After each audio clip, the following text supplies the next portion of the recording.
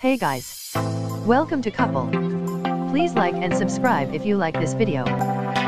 In a fateful private White House dinner early last year, President Donald Trump raised with then FBI Director James Comey the issue of the golden showers thing, a particularly salacious portion of an intelligence dossier claiming Trump hired Russian prostitutes to urinate on a Moscow hotel room bed in 2013 while he was in town for the Miss Universe pageant.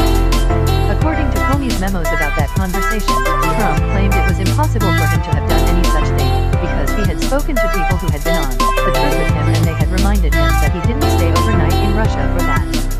All available evidence proves otherwise, from flight records obtained by Politico to social media posts from the time to testimony from Trump's own bodyguard.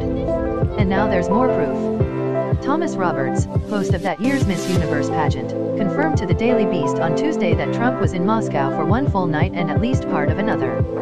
The first time I met Donald Trump it was in Moscow on November 8, 2013, the former NBC anchor said. I taped a sit-down interview with Trump the next day on November 9th. That was also the date for the Miss Universe broadcast.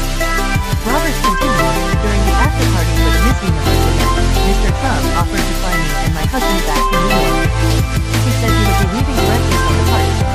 We were unable to accept the invitation. That was the early morning hours of November 10 p.m. Roberts' retelling of those days in Moscow represents one of the first public contradictions of the timeline Trump offered Comey.